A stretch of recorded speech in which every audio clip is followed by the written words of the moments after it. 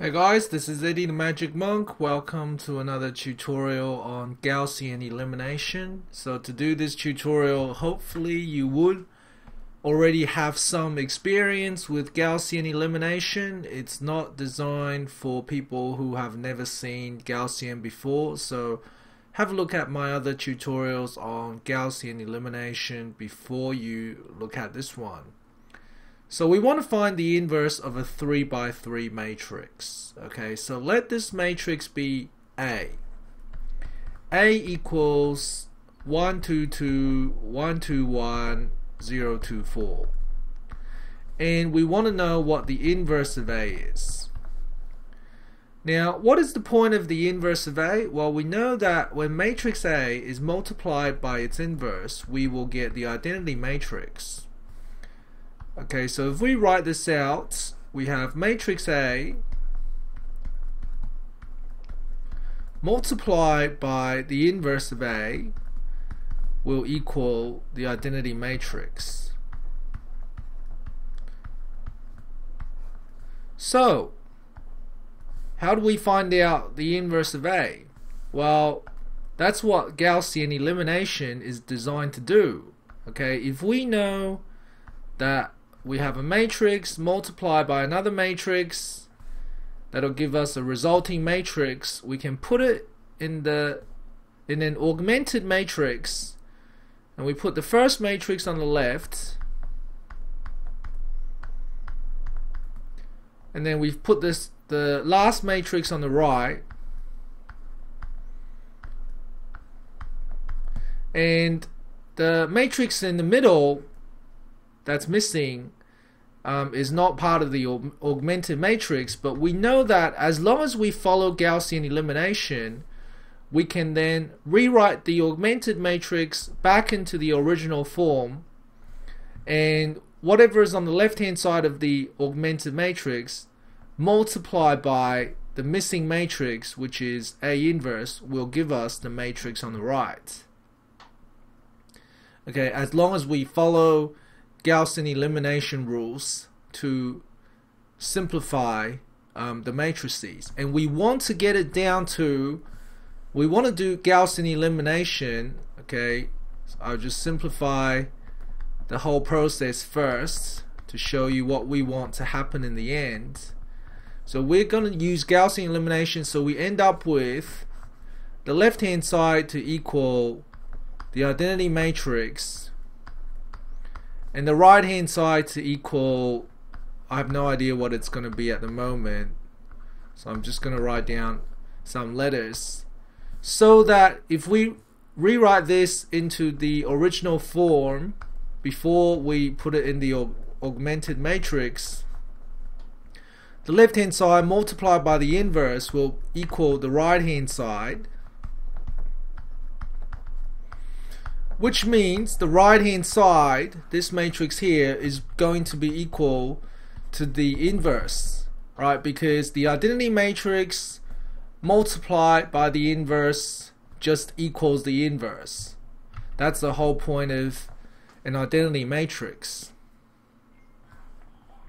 So what we want to do now is use Gaussian elimination to get to the result we want. Now, as you guys remember, with Gaussian elimination, what we want to do is, starting from the bottom left hand corner, we want to turn the numbers other than the leading diagonal, which is these three numbers down the leading diagonal. Other than these three numbers, we basically want everything else to become 0. So we want to start off the bottom left hand side, we want this to become 0, which it already is, so that's great. We want this to become 0. And then from the middle, we want this to become 0, from this to become 0, and then we want this to become 0 and this to become 0. Now, what are the three things that we're allowed to do with Gaussian elimination? Just to remind you guys, we can multiply a whole row by a constant. Okay, we can add or subtract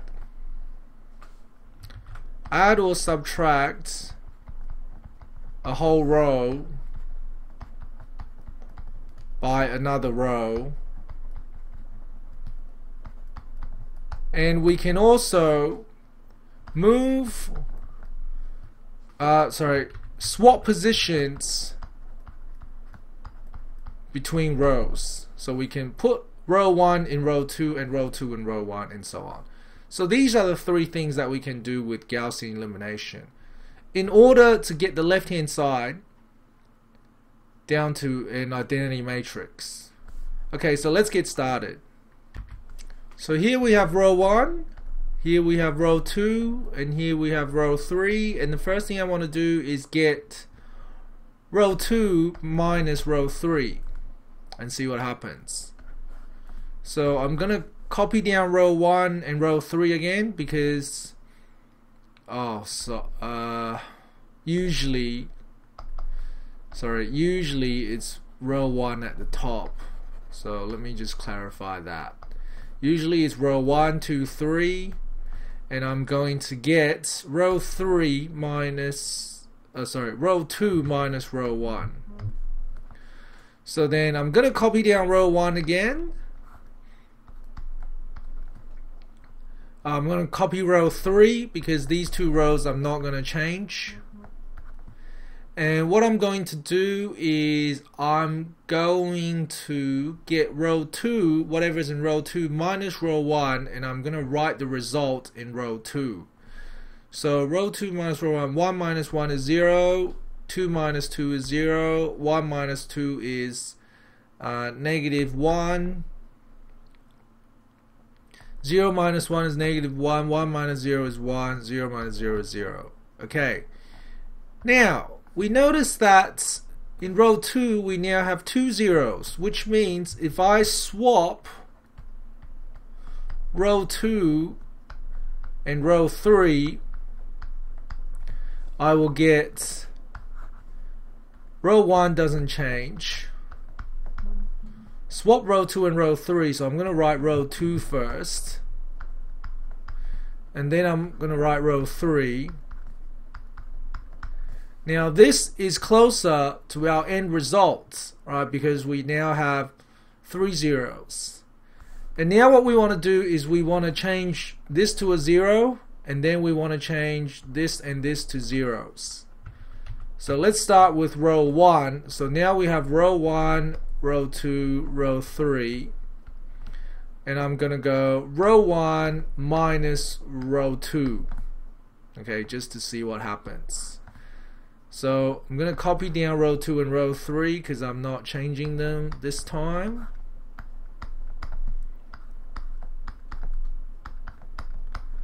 Okay, so row 1 minus row 2, it's 1, 0, right? Because 1 minus 0 is 1, 2 minus 2 is 0, 2 minus 4 is negative 2.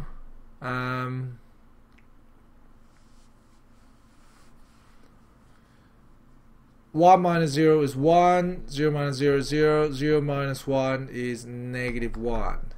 Okay, now we want to try and get this 4 down to a 0. So I'm going to go row 2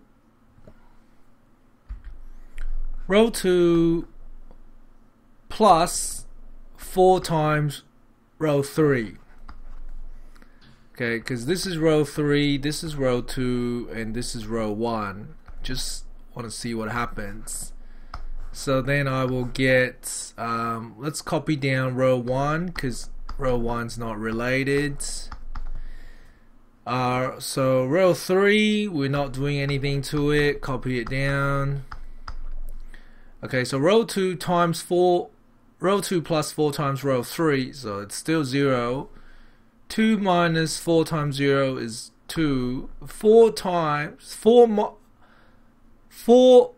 plus 4 times negative 1. So 4 times negative 1 is negative 4. 4 plus negative 4 is 0. Okay, and then 0 plus 4 times negative 1, so that's negative 4, and then 0 plus 4, so that's 4, and 1 plus 4 times 0 is 1. Okay, so we've got another 0 out of this, and the next thing we want is make the -2 turn into a 0. So all I have to do is I'm going to go row 1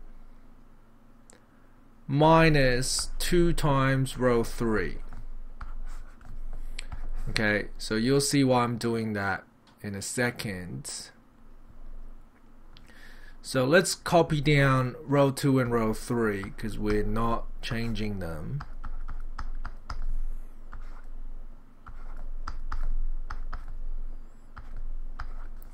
Okay, so row 1 minus 2 times row 3, so row 3 is 0, 1 minus 2 times 0 is 1, 0 minus 2 times 0 is 0, -2 minus 2 times -1.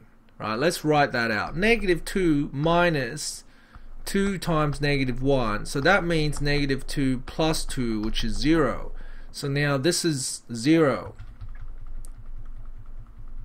Right, this number is now 0, and then 1 minus 2 times -1, 2 times -1 is -2, 1 minus -2 is 1 plus 2, which is 3, 0 minus 2 is -2, -1 minus 2 times 0 is -1. Okay, so we are now up to here, and you can see here that the only difference between the left hand side and the identity matrix is we have a 2 in the middle and we have a -1 here. So the last thing that is left to do is I'm going to get row 2 divided by 2, and I'm going to get row 3 divided by -1. Now because I'm doing this to the whole row, it is allowed. Okay, so let's try it. So row 1 I'm keeping the same, so just copy it all down. Row 2 I'm dividing it by 2, so it becomes 0, 1, 0, -2, 2, half. And then row 3 divided by -1, so I get 0, 0, 1, 1, -1, 0. Okay, so now we can separate this back into the original matrices, so I get 1 0 0 0 1 0 0 0 1 multiplied by the inverse of A will be 3 -2 -1 -2 2 a half 1 -1 0. So the identity matrix times by anything just gives you that same thing, so we can safely say that A inverse is equal to all of this again. Oops. So if you don't believe me, what I'm gonna do now is do a quick test in Geogebra.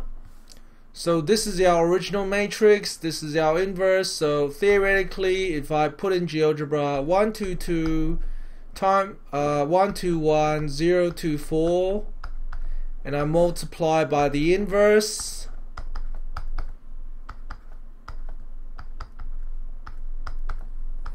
I should get the identity matrix.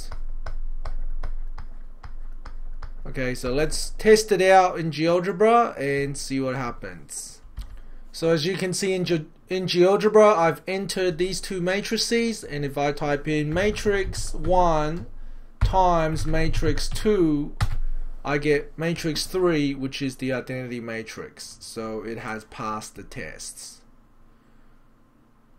Alright, because all the matrices are the same. Okay, thanks for watching guys, see you next time.